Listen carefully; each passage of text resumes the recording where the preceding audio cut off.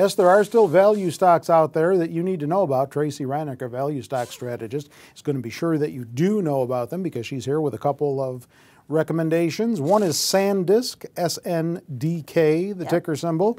Flash storage, right? Yeah, I've talked about them a lot over the years because they've basically been a value stock for maybe 4 or 5 years now. But they do the flash storage drives. That story was supposed to be, over, and I think that was mainly because computers and then tablets, they didn't think there was a lot of demand for it. But now you have smartphones, obviously cameras, things like that. Right. So they just reported another great quarter. They beat the estimate.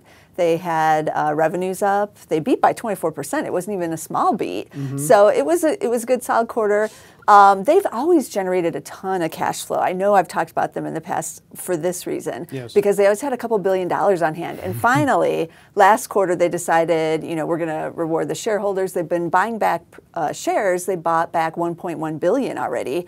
And then they also initiated a dividend, which is a little unusual for a tech company, but they're yielding 1.3%. They paid the first one out last quarter. They're going to pay again next quarter. So these are, some fairly good developments for investors. Sure. Analysts like what they see. Like I said, they kept saying the story's going to be over, the story's going to be over, but not so far, at least not this year. Earnings are expected to grow 128% this year, a little bit slower next year, but analysts will be revising that as we get closer to 2014. It's about 8% growth for next year. Still not too bad given the hot year that they've had this year.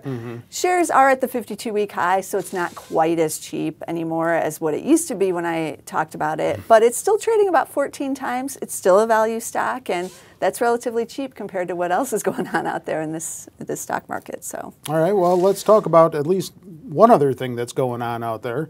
Amira Nature Foods, ANFI. Have you talked about this one before? I did, about 2 months ago. Yeah. I kind of introduced them because they went IPO not that long ago, so they're kind of a new one out there. They make rice. Yes, the Indian rice. They are headquartered in Dubai, so they're kind of an international play here, but they have operations obviously in India and in the United States and Europe. So they basically supply Indian rice to the emerging market, which is a growing market for their product right now.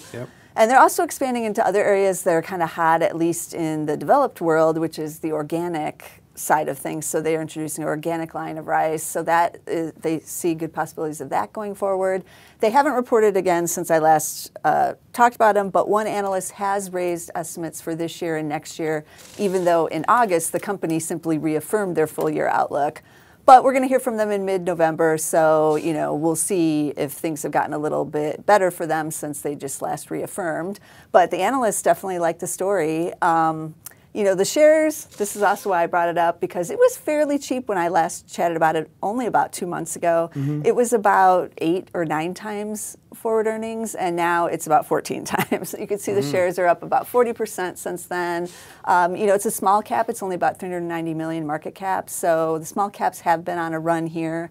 People like the story. It's still fairly cheap again compared to the rest of the overall market, but you might want to wait for a pullback to get it a little cheaper if we get one. So there's money in rice. There is, apparently. Who would have thought, right? Yeah.